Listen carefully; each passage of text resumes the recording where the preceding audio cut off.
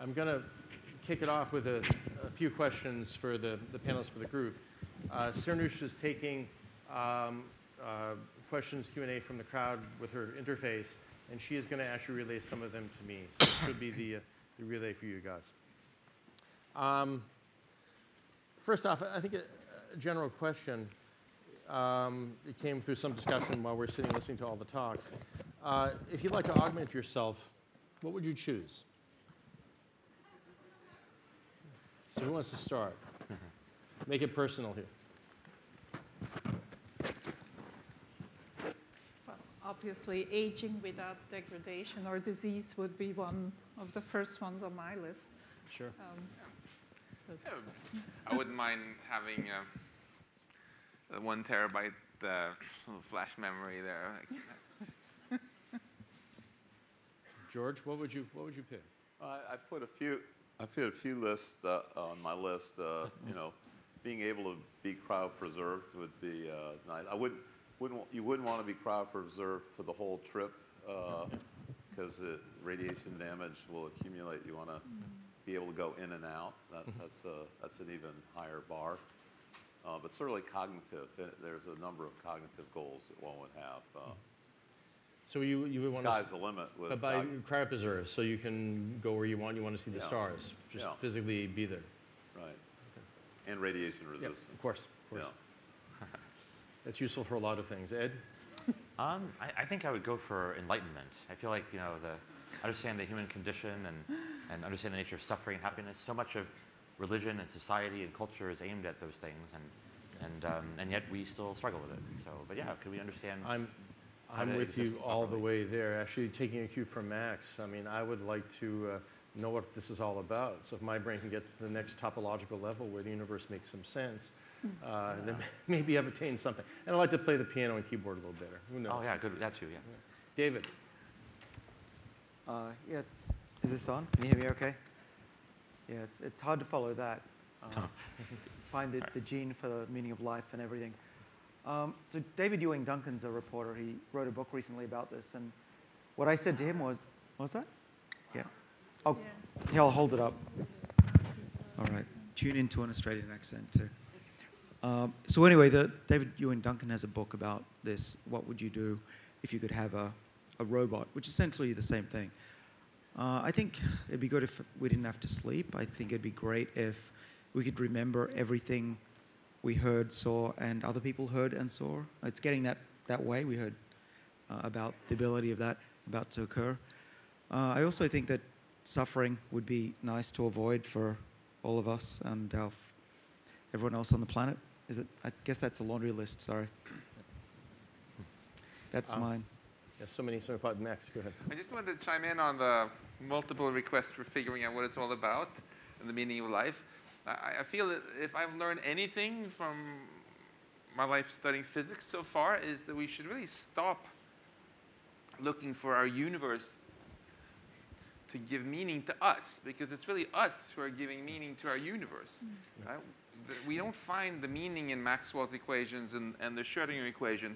In fact, if there were no consciousness in our cosmos, then there would be no happiness, no pain, no suffering, and the whole thing would be meaningless, a giant waste of space as far as I'm concerned. So it's really ultimately about understanding what is it that makes a quark blob have experiences of joy and suffering, and then asking, what kind of future do we want to create, where there's as much as possible of the good experiences.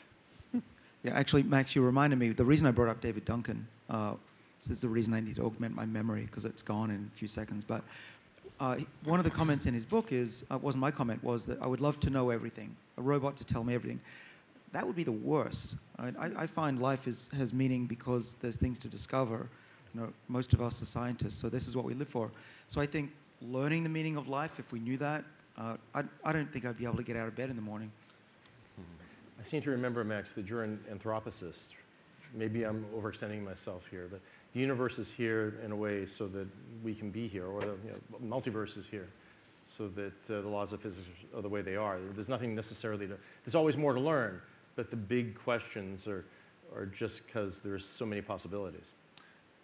Well, I like to be taking more humble spin on this. I don't think that the universe is here for us or owes us anything, and we should be grateful for what we have. But certainly, it would be a mistake to think that we are in a random place in all of reality. Of course we're not. Even within our solar system, we're much more likely to be somewhere far out there in between Uranus and Neptune, or on Earth, the more typical place would be to be in the middle of the planet. Are we surprised that we're not there? No, of course not. We're in our cosmos that we know has a very tiny fraction of it, which is like an oasis, habitable, friendly, supporting of life. And of course, that's where we find ourselves now.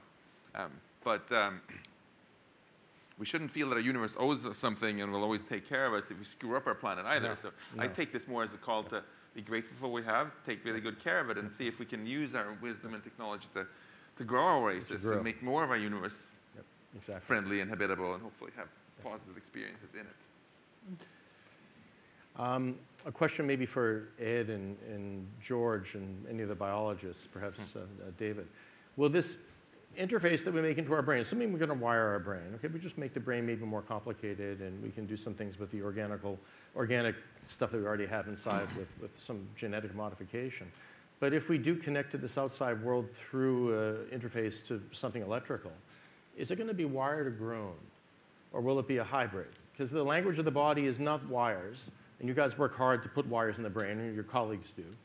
Not easy to do that. On the other hand, neurons just grow, and you have ways of making them grow in certain ways.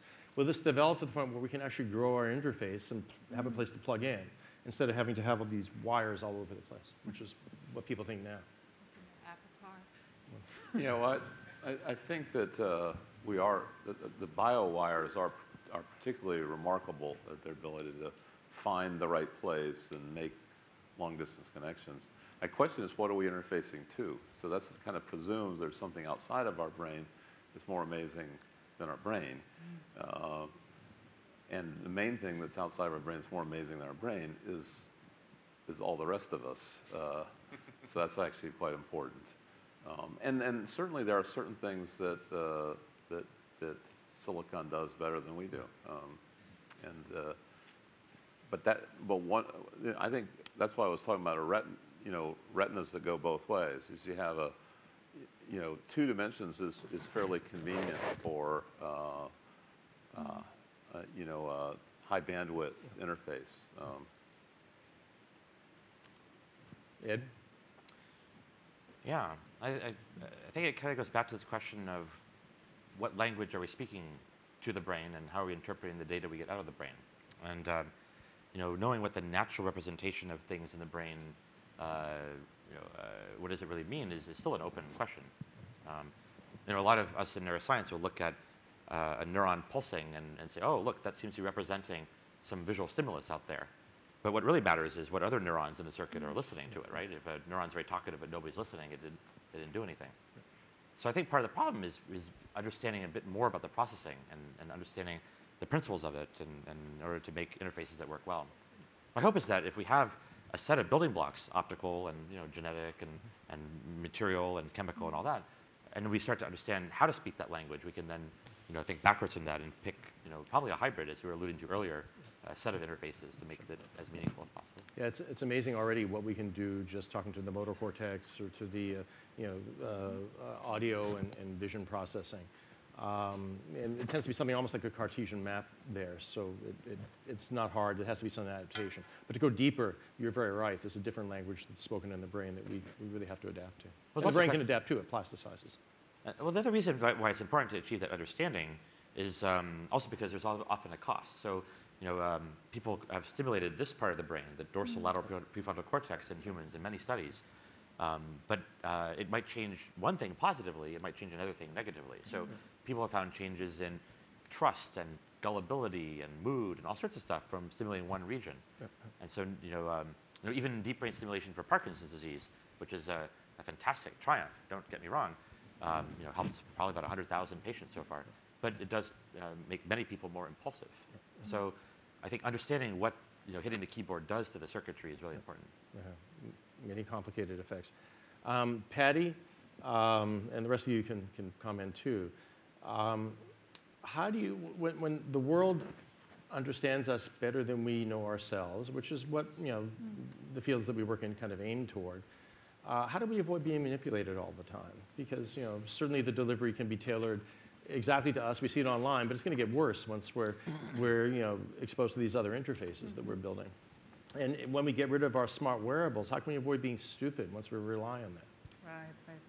Yeah, that's why I included that slide at the end of my presentation. I think to the extent that we can avoid dependency or build interfaces that maybe you use for a while to develop some of the capability internally, for example, we have to really think carefully about that dependency issue and which tasks are okay to delegate to a machine because they're maybe not so critical, or which knowledge and which other skills we want to keep in our own wetware so we always have access to it, and nobody else has access to it and can control it. But yeah, we're definitely on the wrong path right now with sort of data being owned by companies as opposed to the people whose data it is.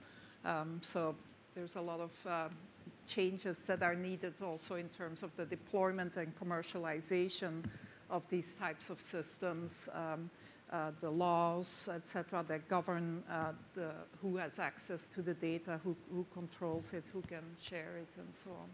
Yeah. The incentives in many ways are wrong. In principle, too, these systems, in addition to being a crutch, could also be a trainer, where you've done work in language learning yourself, where you're always being subjected to information at the right time, at the right way, in the right mode. The future of learning could very much be a big part of this.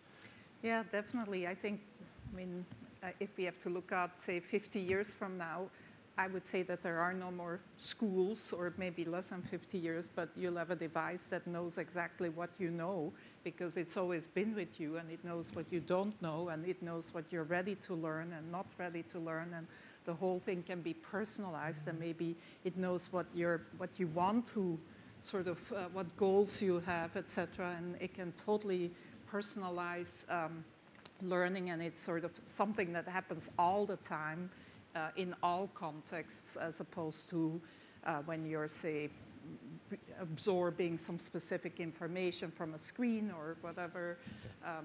It's sort of part of life, basically. Until George gets the big brain with the cached DNA, we have to keep it outside for a while and work on the interface.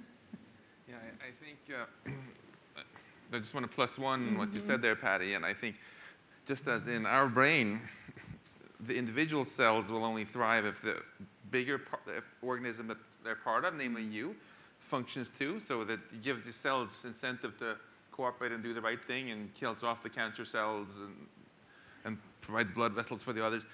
Similarly, we have to think of our world, our society as an organism.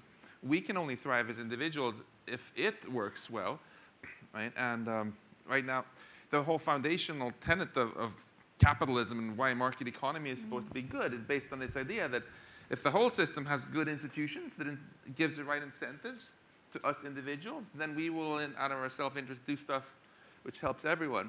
And you all know there are very many ways in which that can fail. And I think all of us who think about building these technologies, it's not enough to just work on these organisms sitting on these chairs here. We also have to think about society itself, and how we can try to understand and fix that at the same time to make sure these things get used for the good things you want and not just to hack us, because we humans are very hackable. Very much. On that note, Max, with the Future of Life Institute and all of your great work there, a lot of it is trying to imbue AI, at least from what I've understood, with a core set of ethics or some ethical principles. A little bit like the 3 laws of robotics in some ways. You want to simplify it and go back to Asimov, right? You've got a fundamental core that somehow or other is ethical. And are you just blindly trusting that as the AI becomes superhuman, that'll be intact? Will it be able to encapsulate it? We don't know its aims. At a certain point, we will not know what it's doing. Could it rationalize its way out of that? Yeah, great question. First, I want to shout out, we're very grateful to you also for being part of the scientific advisory board for the Future of Life Institute. So there's a lot of people in this area who are. I think to create a great future with advanced AI, there are three different, in addition to the philosophical questions of what goals we want the AI to have, there are three technical, nerdy questions that we need your help to solve. One is, how can we make machines even understand our goals in the first place? And try to explain to your laptop, you know, your goals, and it's going to have completely no clue, right? And the second question is, how can we make machines actually adopt the goals? Those of us who have children know that there's a big difference between our kids understanding what we want them to do and actually adopting the goals. And the third is, even if we can crack those two, how do we make them retain those goals as they get smarter? So, like, my two sons were very into Legos when they were little. Now, they're 17 and 19, not so much, right? If we make machines that are very excited about being nice to humanity, we don't want them to get as bored with that goal as my kids got with Legos as they get smarter. But I think, hard as they are, all three of these are actually technical questions, which there has already been started to be a lot of progress on, and I would encourage those of you who are actually in computer science and math and related fields to consider actually publishing some papers on this, because if we can't solve those questions before we have machines powerful enough that they require those solutions, we're totally screwed. We're lucky here in that we probably hopefully have a decade or 2 or 3 or more, but it might take a few decades to solve these questions. So let's start working on them now, so we have the solutions when we need them. Do you see having the human as an integral part of the AI through extended intelligence an important part of keeping them ethical at a certain point, or is that agnostic to that? I think that's putting the cart in front of the horse. You know, the purpose of humans isn't to help the AI be more ethical. The purpose of building AI in the first place is to help us humans have the life that we're dreaming of having, right? That has to be what comes first. And if we build machines that, if we can't even figure out how to make machines that don't get hacked and don't crash, I mean, raise your hand if your computer has ever crashed, right? If we can't even crack that one, before we build AGI and superintelligence, who are we kidding? You know, and then all this shiny technology we build can either malfunction and harm us, or get hacked and be turned against us. So these are things we can work on right now, and they'll have short-term applications even for cybersecurity and high-reliance systems, and then we can build on that as we go forward. Sirnush, maybe we can start taking. Oh, do you have anything? Well, I'm curious, in the surveys that you've done of AI experts, to what extent they believe that general intelligence in machines also includes the machine setting its own goals and having drives like curiosity, self-preservation, etc. Have you asked these questions? Because I mean, it's fascinating. Some people will say, machines can never have goals. But then if you ask them, you know, does a cruise missile have a goal? You know, if you're chased by one, frankly, you don't really care about if it's conscious and feeling pleasure, but it has a very goal-directed behavior, it seems like, and that's what bothers you. It acts as if it has a goal. Larger goals like curiosity. Sure. And finding the meaning of life. Things like that. So point one is we tend to build machines with some sort of purpose in mind. That's why we want them. But I think it's important to remember that the mind space of possible minds that can be built tabula rasa is vastly larger than the mind space of evolved organisms, right? We all have these Darwinian goals to, make copies of our DNA, so make sure to eat breakfast and drink and try to find someone to make babies with, all that stuff. All that's totally optional if you design the mind. And I think rather than ask, again, what will these minds be like, we should ask, what do we want them to be like? It's not even obvious if you have a helper robot that can do everything a human can, whether you would actually want it to be conscious so you can feel it's not just bluffing you when it's talking, or if you want it to be like an unconscious zombie so you don't feel guilty about switching it off. What would you prefer? The zombie. Of course, consciousness is one of the big mysteries, right? Harari's book talks a lot about superintelligence doesn't need consciousness. But I think it's a little bit of a it could be mysticism there that, so many people they think that intelligence and consciousness are something mysterious that can only exist in biological organisms. It has nothing to do with physics or some secret sauce or whatever. It's all physics. I think it's all about information processing, and we should be humble and acknowledge that, all right, we currently don't know what kinds of information processing give rise to these subjective experiences of colors and emotions and so on. But we do know, and we have people on the panel who know a lot about the fact that most of the information processing in our brain is we're not conscious of it. Some of it is. Maybe some of you can figure out what the equations are so we can Marvin be scientific about this. had one of the best answers for consciousness that I remember. He used to say that he thought it was the diagnostic mechanism in our brain. It was the self-check. That's why we're conscious. So there's whole layers of mind. Anyway, let's open it up to questions or news. There must be questions coming from the crowd. Yeah, we'll try to group some of the questions. What legal or public policy frameworks would be needed to appropriately and effectively govern a world of sapiens? Augmentation for communization or democratization, how do you envision that world? And probably I direct that to George and Ed and David, kind of like, yeah. How do we protect people from hacking? How do we, with the augmentation, make people kind of like equal in the society?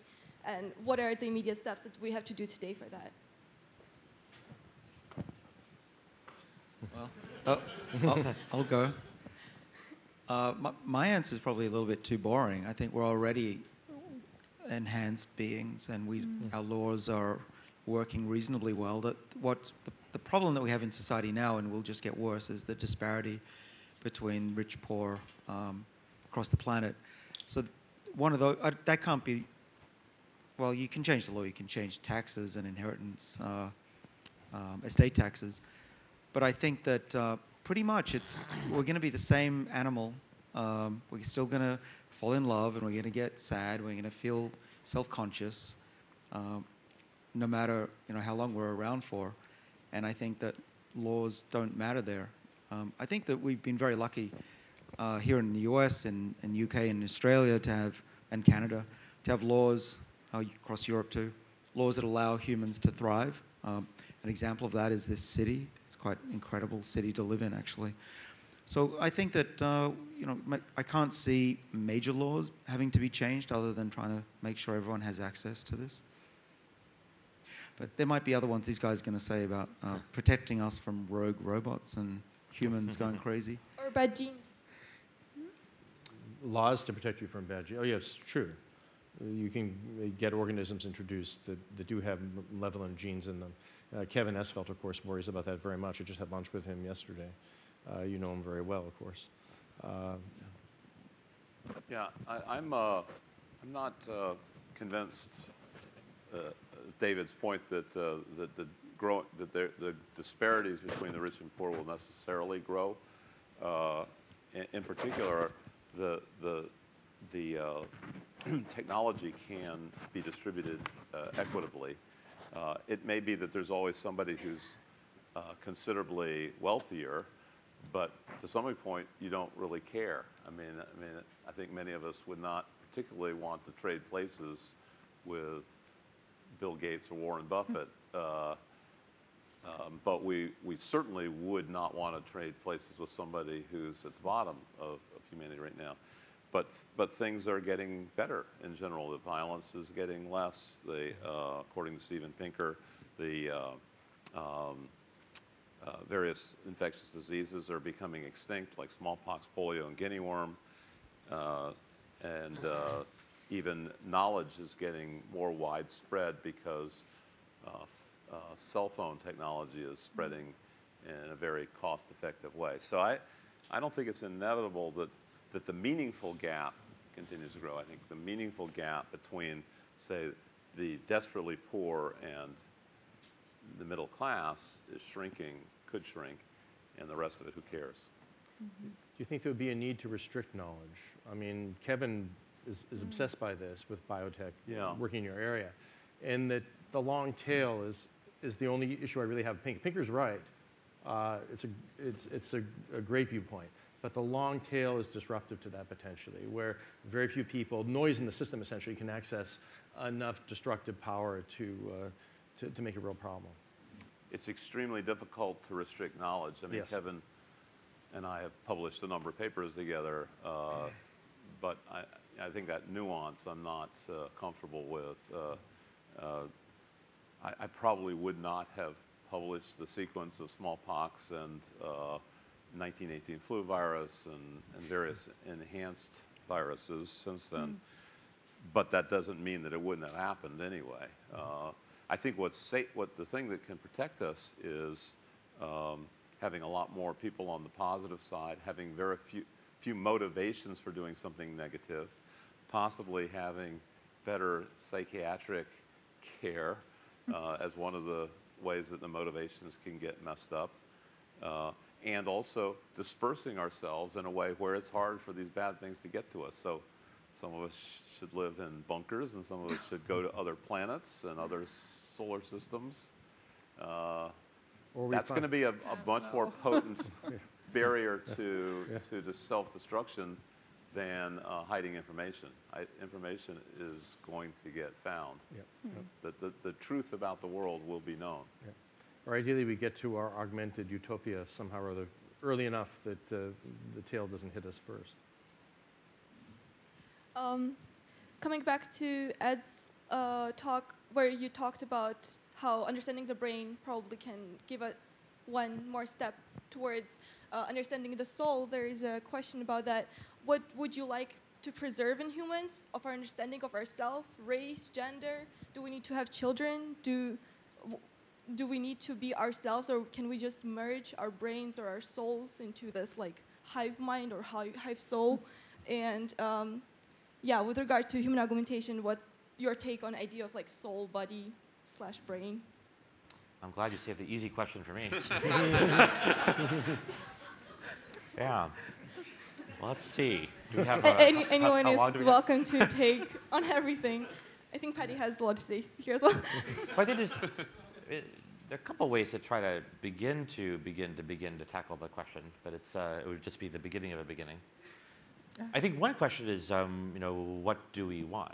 And one of the sort of trickiest parts about brain technology is, what if one does have the ability to change, identity, or, we talked about goals in AI, but what if, you could change your own goals? Would we end up in a state, and we've all, I think, seen novels like Brave New World, where, drugs that wipe out ambition or that passivate people's drives, can have very negative consequences and so forth. So I think part of the problem is, I think talking about the brain sometimes has a stigma about it. I was on a panel once where the chair of the panel asked the audience how many people had ever tried a brain-enhancing drug. Don't worry, I'm not going to do it here. And nobody raised their hand. And then later, he revealed that he had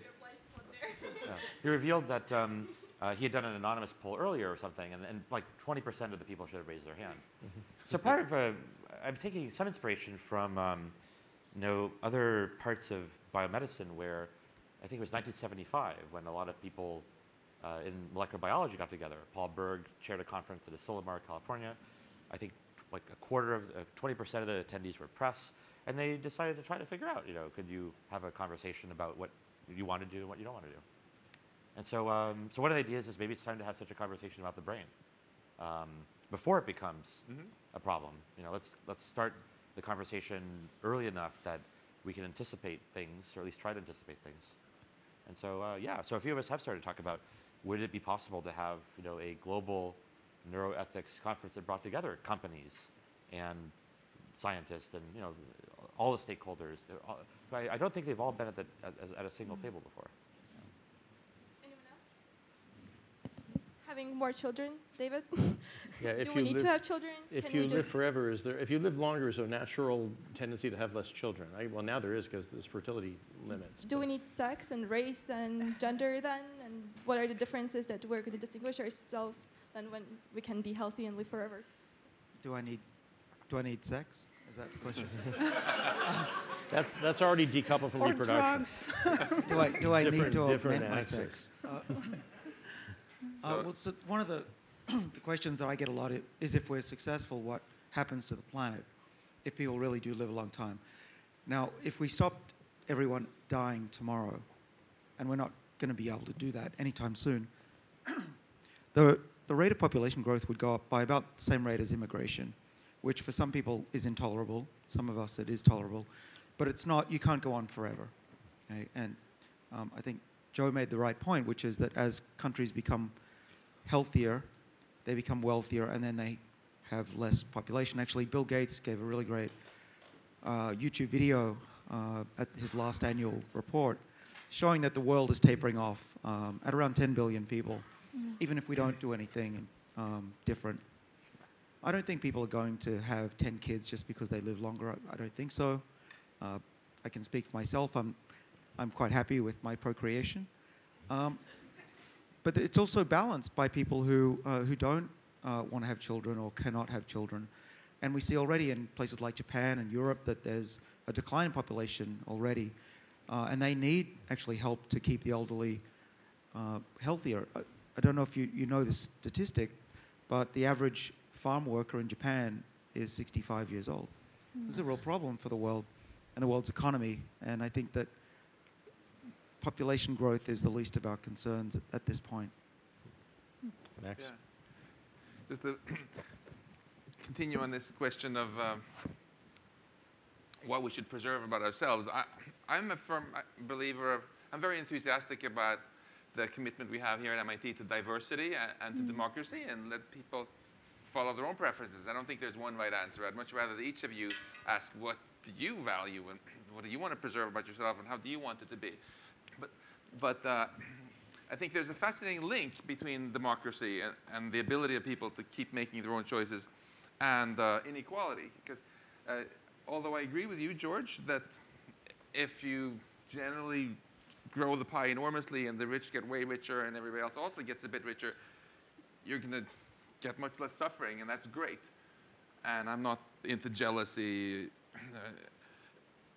even though I was raised in Sweden with less income inequality. But I think there's a huge link between democracy and not having too much inequality, because even though we normally talk about reducing inequality just to be nice to the poor, I think there's a complete separate argument, which is we can't have a functioning democracy if inequality is too big. We've already seen that in many examples. When the inequality gets too big, then it becomes far too easy for very few to just buy the institutions. And even though you might still have a democracy sort of in name, in certain countries, in practice you don't. And we love here to, of course, complain about other countries being undemocratic.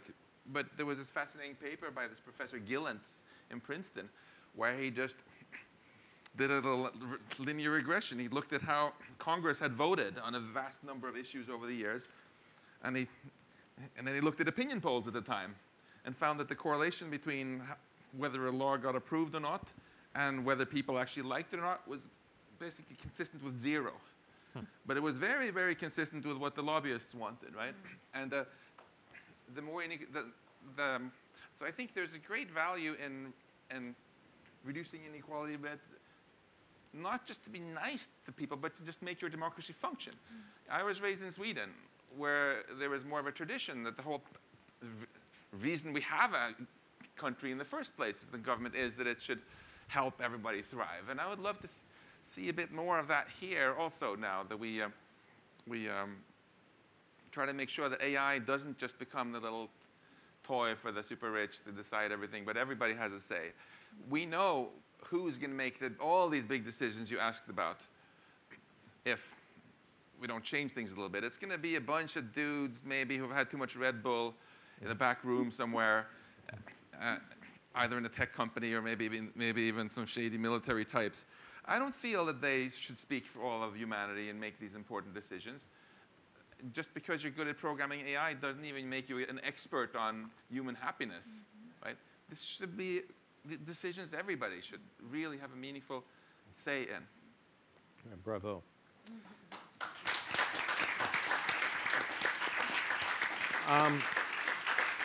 Is the robot economy going to be our salvation or a problem? Or probably both, but what are your views? The robot economy? The robot economy, robot socialism, where at some point robots will make everything, right? Your old advisor, Rob Brooks, is very much a proponent of that. A lot of us buy into it. What are people going to do? We just saw money doesn't matter. We have so much plenitude because the robots make it all. Or there's going to be disparity. Or are we going to get bored? I want to answer that partly by pushing back on what Max just got a ton of applause for, and rightly so. Imagine that you did get rid of the super rich. You're still going to have lobbyists, because the lobbyists are going to reflect big corporations, which are collections of middle-class people, right? And they basically, it's another way of voting. Rather than voting through the ballots, we vote through our lobbyists. And so you could have everybody have exactly the same income, and you would still have lobbyists. And if that's what's correlating with the decision-making in Congress, you still got a problem. Yep. So I'm not sure it's the super rich. A lot of super rich don't even want to influence things because they're happy. Everything's fine. It's the lobbyists. They reflect our voting. So then back to the robots you're asking about. The robots are, in a certain sense, they're hybrids.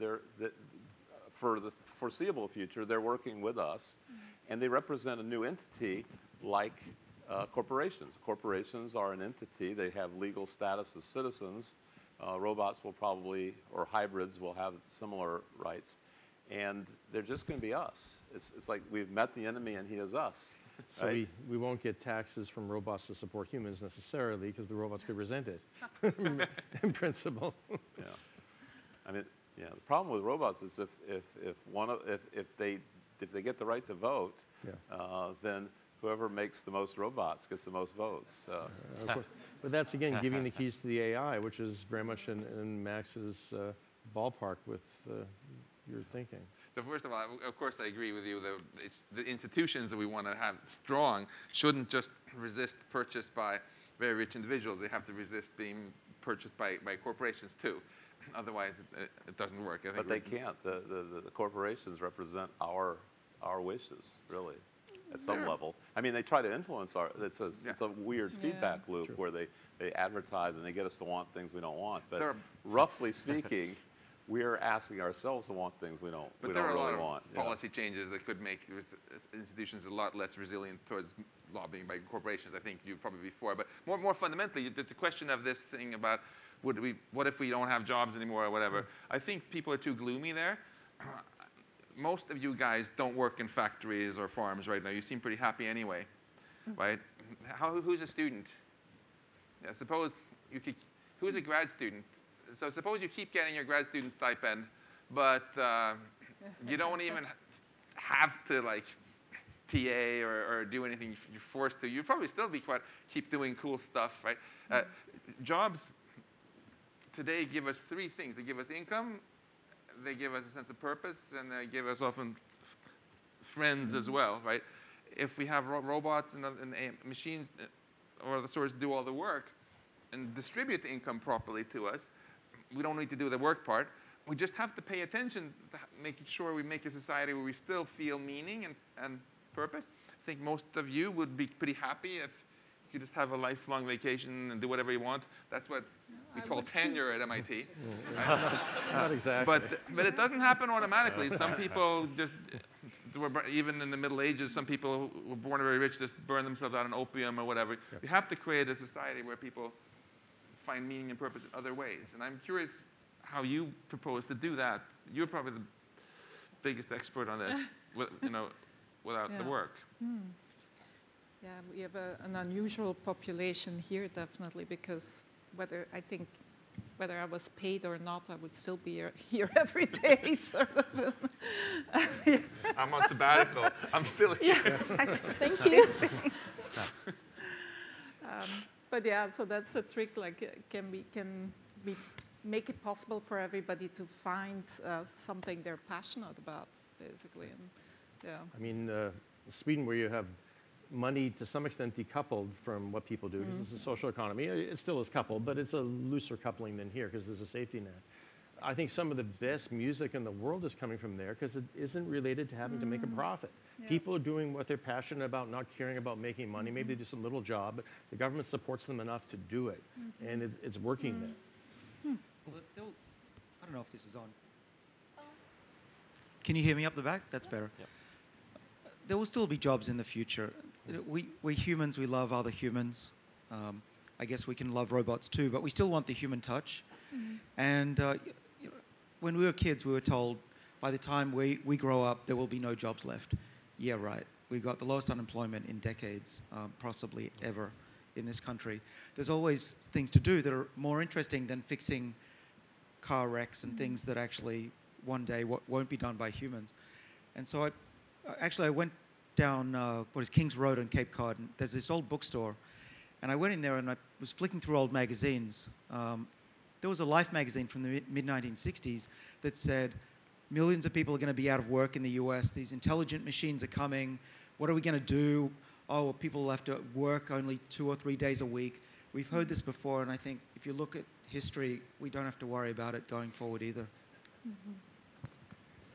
I read a novel from a short story by Ted Chiang, the guy that wrote Arrival. It's an amazing story. Very short, about the future of academics, basically. It kind of relates to what we've been talking about. And there's an option to enhance people at birth where they become super intelligent, not unlike some of the stuff that's been discussed, but it has to be done at birth. You can't do it afterward. So parents make this difficult choice. Their children diverge from them, and then they start doing science experiments together, and they have their own language. But people in academia still try to publish in journals. So the question is, what are our articles? What does that work mean anymore? Well, there's this whole other class of people doing this work we can't even conceive of. Will there be this gap? That's one of the big questions, I think. It could be relative to wealth. Chiang took it a different way. This is now commodity. It's like IVF. Anybody with some modest means can do it. But you make that choice, you're going to lose your kids as we know them now. It's a different kind of a thing. And probably kind of like coming back to your initial presentation that you gave was all this amazing sci-fi.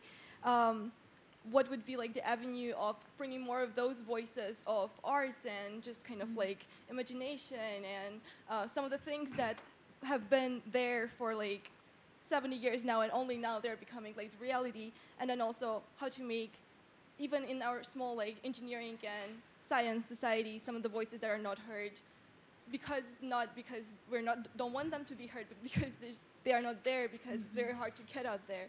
So it's also like a burden on us as an organization to do that. And like, how would you like basically Xapiens to grow and like not only include that, but also include everything else to be able to, as Ed mentioned, engineer the serendipity widely to map out all the possible biology that we can have and evolution didn't get to, as George mentioned, and unite it with all the things that we can think about from the information standpoint, as you mentioned, Max. I think that's a great closing question for everybody, actually. I think people from arts and other non-nerdy fields have an incredibly valuable thing to contribute by helping us formulate a positive vision for the future that we can all rally around. I often get students coming into my office in Building 37 for career advice, and I always ask them, what future are you excited about? Where do you want to be in the future? And if all she can say is, oh, maybe I'll have cancer. Maybe I'll get murdered. Terrible strategy for career planning. I want her to come in with fire in her eyes and say, this is where I want to be. And then you can talk about the pitfalls and strategies for getting there. But think about how we as a species, as Homo sapiens, go about doing our collective career planning. We go to the movies and watch Blade Runner and Terminator and one dystopia after another. Even if you go look at the religious text, there's much more detail about hell and heaven than most religions, right? Maybe it gets more clicks, but it's exactly like what I was making fun of here. And I think, to answer your question, everybody, not just tech nerds like so many of us, but people from all walks of life really need to, at parties and when we go for coffee, whatever, really work on envisioning the destination that we're on fire about. Because the more we know what we want, the more collaboration we're going to foster towards building that future. And the more likely we are to get it. would like everyone to kind of go over that question. Also, Joy, I can ask the questions to you now, so you can also answer that. I'm at the point now where I don't really remember what the question was because it had many parts to it that were all interesting. Let the panel talk, and then I'm happy to hang around. So, Patty. I forgot what the question was as well. This is why I need augmentation. Yeah. It's about including not heard voices, arts, women in science. Completely agree. I'm very excited about, for example, the College of Computing. Yeah. That just was sort of announced, started this week or last week, because it will finally create more bridges, sort of. And I'm especially interested in the bridges from the humanities and history, social sciences, political sciences, and so on. Those people infecting sort of what the computer scientists and the AI people at MIT end up working on. We desperately need sort of that influence in that direction, much more so than the computer scientists teaching the humanities people how to use deep learning or whatever. Yeah. George, do you want to? Just briefly, I think the lesson of evolution and to some extent engineering is diversity is a good thing. Mm-hmm. More ideas and more viewpoints you have, you never know who's going to have the breakthrough idea, and who's going to implement it. And there's an interesting question: is do we have enough diversity, and is there too much? So if we get to the point where we can engineer anything, including diversity, where do we stop that? But I think that some people think that as we get great power, we'll become a monoculture, where it'll just be kilometer after kilometer of identical corn plants. I think if you look around our cultural centers, the number of artifacts and ideas is more diverse than it's ever been. So I'm hoping for diversity. I just don't know where the limit is. Maybe there isn't one. Bravo. That diversity is just so important to progress, and it's needed. Yeah. Well, you mentioned serendipity in your framing of the question, and I think if you look at a lot of the problems in modern life, like in medicine, but also if you look at economics, education, and so forth, there's so many moving parts and so many building blocks and how they interact that the problems are really, really complex. And that means that, you mentioned how Albert Einstein had one good, really, really great year. He had some other great years too, but one really, really great year.